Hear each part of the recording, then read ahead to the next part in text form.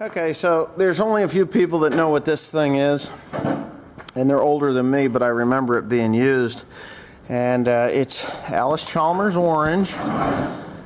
Okay, and it was set up for an Allis-Chalmers tractor, but we ran it on the 4320, and my dad just torched the holes out enough to attach it to the front of the tractor. What this is the marker for an Allis-Chalmers corn or bean planter. We had them both. One was a 6-row and the other one was a 4-row. Or maybe the one was an 8-row and a 4-row. It might have been that the bean planter was a 6. I can't remember. It could have been that it was a 12 and they were close together. I mean, I was a kid when that thing was here, but it's gone. We replaced it with the grain drill and the 7000 corn planter. So what you do is you would bolt this thing to the front of the tractor, and if you see here on the end, there's a jam nut or a bolt, and there was pipes that would slide inside of here.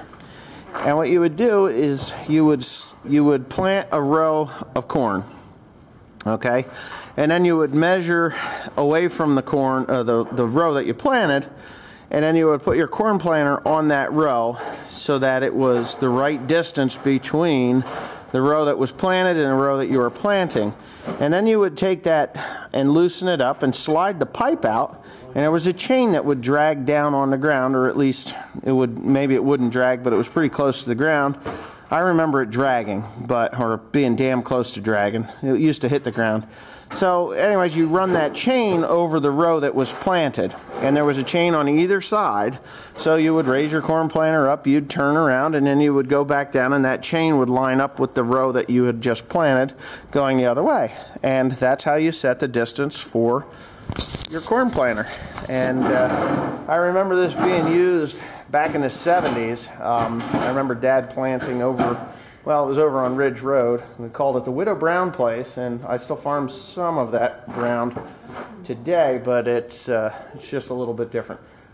Different type of planting now. We run off of a satellite if we're going to plant corn there. And I'm not sure if I'm going to plant corn there this coming year or not. I may. I'm thinking about it. I'm not 100% sure, but it could happen. It could just happen. Right, Tim? So anyway, we're down. 2 of the pallet racks are down, and now I'm going to have Joe and Tim work there, and I'm going to go into this mess over here and see what needs to go. There's a bunch of old Allis-Chalmers parts in there. I don't know if anybody has these old Allis-Chalmers corn planters and bean planters, but I know there's plates and things in there. And there's another one over there. I don't remember if I threw those out or not, but I think I might have threw those out. But there's parts and pieces in there that will need to go.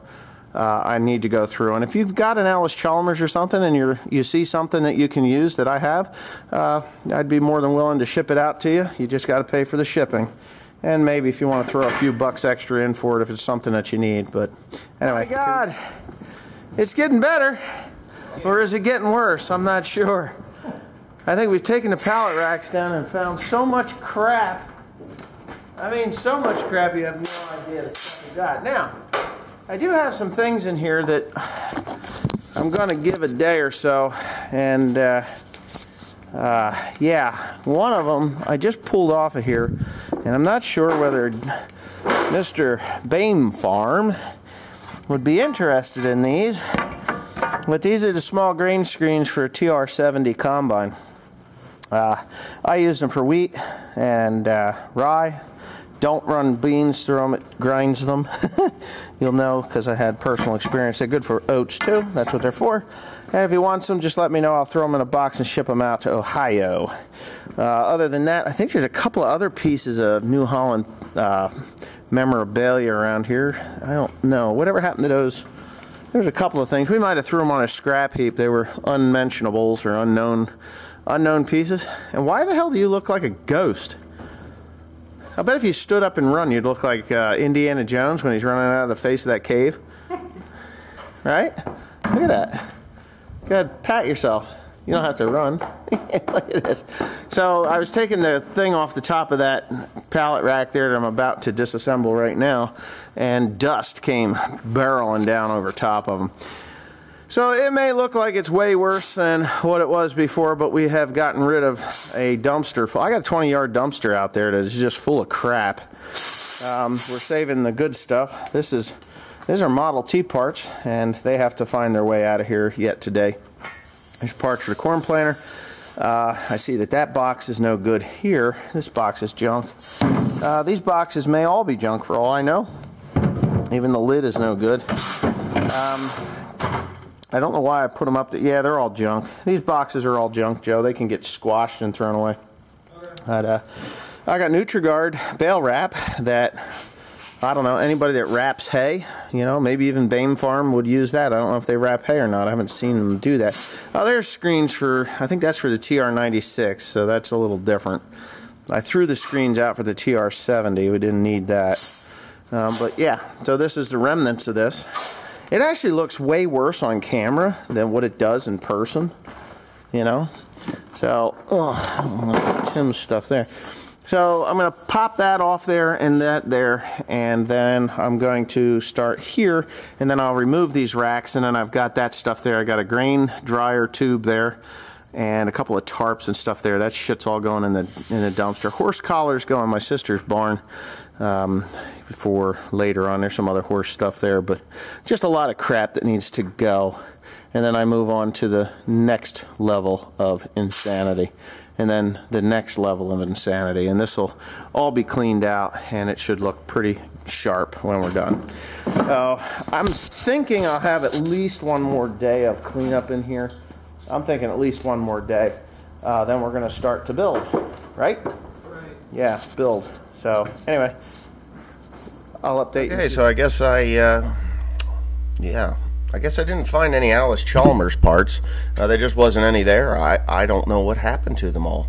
I had all kinds of plates and other bits and pieces, orange gears. You know, those old corn planters had big, like, I don't know what number links, link belt type links that were in there, and I don't even know whatever happened to all that stuff, because you used to change the gearing to set your population, your plant population with those.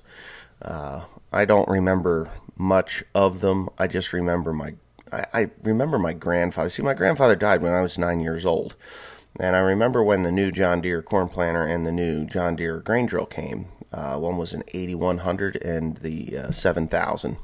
Bought them both at the same time, and they were there. Now, yeah, but those Allis-Chalmers pieces of equipment, they went over to Flemington. There was a company over there called Salms, Joseph Salms and Sons, I think. Salms are still around, but they don't have the dealership anymore. One of the Salms still sells hay racks and hay wagons, which I've never bought anything off of them. I'd like to remember what his name was, first name was, anyway. But I remember when I was a kid, because we bought the New Holland TR70 from Salms back in 76 or 77. It had to be 1977. So I bought a TR70 back in 2000 out in Iowa. It was a really beautiful machine, and I bought it there. It was pretty good.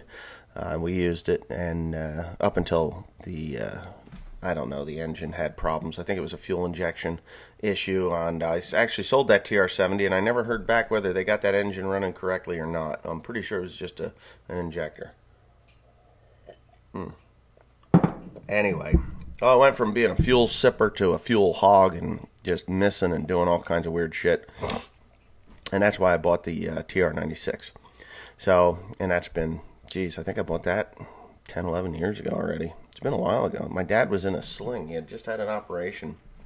And so that would have been in the fall of 2008. And boy, that would have been a YouTube video. Holy smokes. I drove that thing 62 miles from Tamaqua back to the farm. And I was on Route 22 when the police pulled me over. They didn't like me there. I guess they felt that 16 mile an hour down the shoulder of Route 22 was too fucking slow. But anyway, as far as this cleaning job is going, we are finding all kinds of stuff, from disc harrow parts to parts that I'll never use again. So the stuff that I'm never going to use again is getting heave-hoed onto the scrap truck I'm going to keep those screens in case Jacob from Bame Farm wants them, or even the guys that bought my combine. I think I gave him those screens. I know I did give him the set of screens for the newer TR70, but the older TR70, I still had those, and that's what's in the shop there. So maybe if Jacob wants to come out and get those, or maybe I'll ship them out to him. I don't know. Maybe he already has a set. Doesn't matter. I've even got the little pins that go in, but I think they're the same as what goes in my TR96.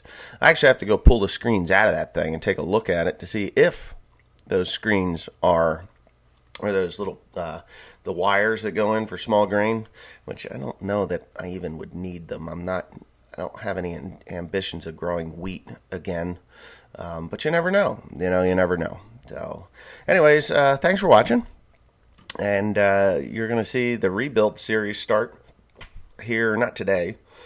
Excuse me, I just drank coffee. Not today. No, I don't have heartburn. It's gas coming up. And but anyways, I know there's a lot of guys that are like, "Oh my God, you got acid reflux. You're gonna die." No, I'm not gonna die today. You can see my eyes are red, like I'm high as a kite. I'm not. It was from the dust. There's just so much dust in this freaking building. It's unbelievable. Unbelievable. You saw Joseph in there, and that was just. You can look at me in the videos that I'm covered in dust. It's crazy how much dust and dirt are in here.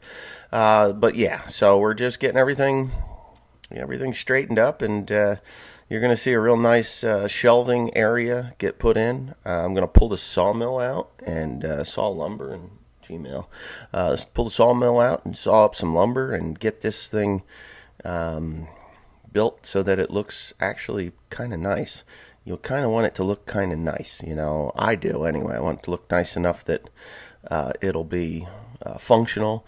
I can pull my cars in there along the edge of that, and have just a little bit more room, because it's just such a cluttered up mess there. I have an oil station there, so where the oil is, where we need to take the oil drums from, that can go in the corner there. I'm going to move over back to pumps instead of gravity. I think pumps are better. I'm possibly going to buy some electric pumps that meter out gallons instead of just hand cranking and saying, "Oh shit," and the oil comes spilling out over the top. Oil has gotten to the point where it's so incredibly expensive. A drop spilled is $1 lost, So that's just the way it is. So, transformation of the shop. Anyways, thanks for watching. Please comment, rate, and subscribe for more.